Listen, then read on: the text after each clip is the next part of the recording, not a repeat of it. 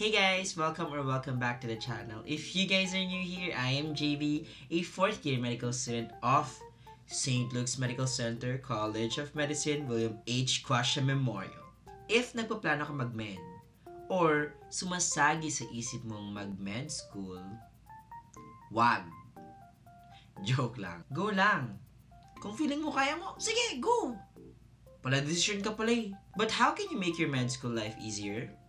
Watch this video to find out. So in this vlog, some of my friends and I will share with you guys some of the things we wish we knew prior to medical school.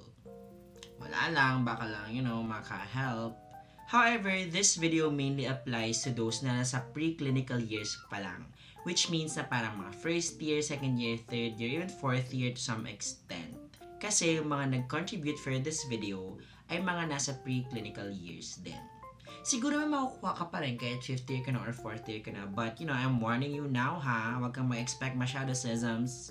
But before we continue to the video, I hope that you guys can like this video and subscribe to my channel. Without further ado, let's get it. So, let's start. Ako, I wish I knew na I don't need a stethoscope just yet. Parang syempre feeling ka ganyan. Pag nakapasok ang med school, first thing on the list is to get a stethoscope. Pero actually, when I was thinking about it, and I was very anxious na baka pagpasok mo ng med school, ikaw na lang walang steth again. And some people do that. Parang it's more of like a gift to themselves once they get into medical school. So they buy themselves or they ask their parents or friends or, Joes, if meron ka mang sana all, na magpabili ng stethoscope, ganyan. But I wish I knew na hindi talaga kailangan kasi I didn't need that additional stress na parang hala, baka may stethoscope na yung mga kaibigan ko so wala. Ganon. Pero, di mo pala kailangan kasi mag-aaral ka lang book-based sa first few years mo in med school. Hi guys, I'm Alicia Perez, a second-year medical student from the UP College of Medicine. So before going to med school, I wish I knew that I should have developed better habits and not be a crammer. Because it's not good to be a crammer in med school, guys. So yeah, develop good time management skills as early as possible. Hi, I'm Ellie from St. Luke's College of Medicine. I wish I knew that studying medicine would take up a lot of your social battery. I mean, aside from the obvious that it takes up a lot of your time, energy, and money, I didn't expect how tiring all the SGDs, interviews, and reports would be. And as an introvert, I think that's what I struggle with in med school. But yeah, eventually you get used to it, I think. Hi, I'm Derek Libadia. If there's something I wish I knew before going to med school, it will probably be the workload. Kasi it hits different talaga when you're already hitting the books or drinking coffee 24/7. So in order to catch up, I did trial and error to figure out the best way to retain as much information as possible. And in my case, mas madali sa akin doon to absorb information if I can see or visualize the concepts that are being taught to me. Sa totoo lang, it took me around 4 to 6 months when I was still a first-year medicine student to discover this. And this just shows na you really have to be patient when you're looking for the right learning methods since it comes with experience when you want the right one for you. Hi everyone, I'm Janella Francisco, a first-year medical student at the St. Luke's Medical Center, College of Medicine, William H. Quasha Memorial. Okay, so one thing I wished I knew before going into med is that they weren't kidding when they said that there's a lot of things that you have to study, sobrang information overload. But it's even more important to know na you have to keep what keeps you sane. So whether that's working out, reading a book, watching movies, or talking to your friends, spending time with your family and friends. So yeah, I am at the golf course, keeping myself sane before mag-aral ulit for second sem. Hey guys, I'm Callie Flores, a second-year medical student from the UP College of Medicine.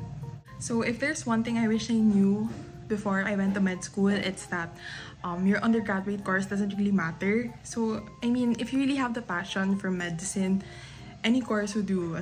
Kasi kakayanin mo talaga siya. I mean, dapat kayanin mo. So aside from what they said, I would say na your values and character matter more than your pre-med. You know, as stellar people when we were in high school, before we entered college, I'm pretty sure na we were planning na hala ako, gusto ko mag-med school in the future. So, the way we chose our pre-meds are in line with our plans na pupunta tayong med school. Hindi talaga essential or vital yung pagkakaroon ng traditional pre-med going to med na sinabi nga ni Kali. For me, yung college talaga is there for you to develop your skills, your talents, ganyan. Your interpersonal skills, ganyan. And other skills pa na maaaring might help you survive med school. Because you know, med school is tough. Not only because you memorize or you study a lot of things, but also you deal with a lot of people.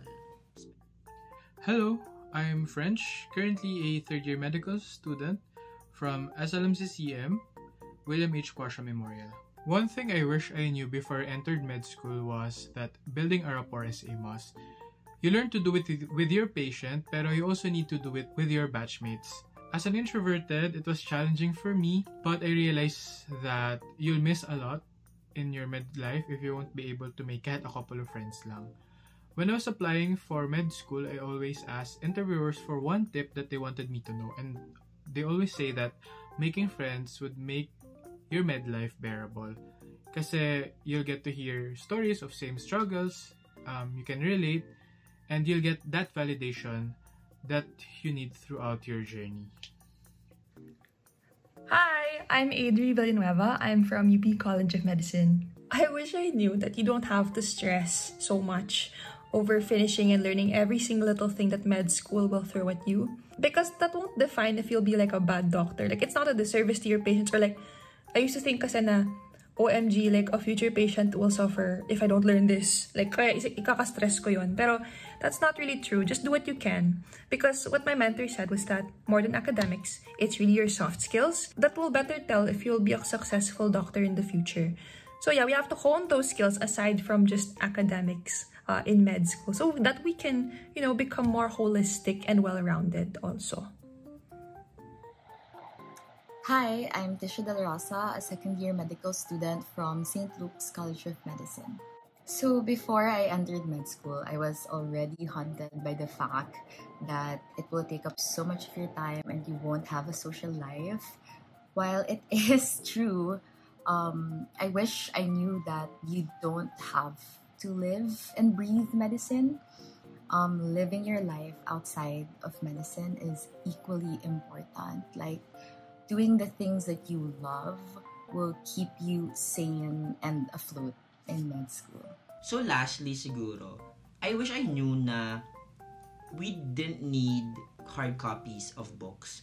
Kasi I even asked my best friend before na ipasa sa akin yung mga books niya, because books are really expensive, ha. Thankfully, nung mga nasa second year, third year na ako, I realized na parang, oh, you can actually get these books sa mga free, I don't know if I'm allowed to say that, but like, to other sources na, you know, might be free. You'll be able to find other places online na pwede mong pangkunan ng mga books. So, ikaw na bahala, kaya mo na yan, malaki ka na. So, there you have it. Sana naman ay may napulot kayong something dito sa video na to, because these are the things we wish we knew. So, dapat, ang isipin nyo na lang ay how to get into med school, and hopefully yung mga tips na to will work for you and for everyone. Para syempre, less stress na rin kayo in med school. So, that's it for this one. Thank you for watching, and I'll see you on the next vlog. Bye!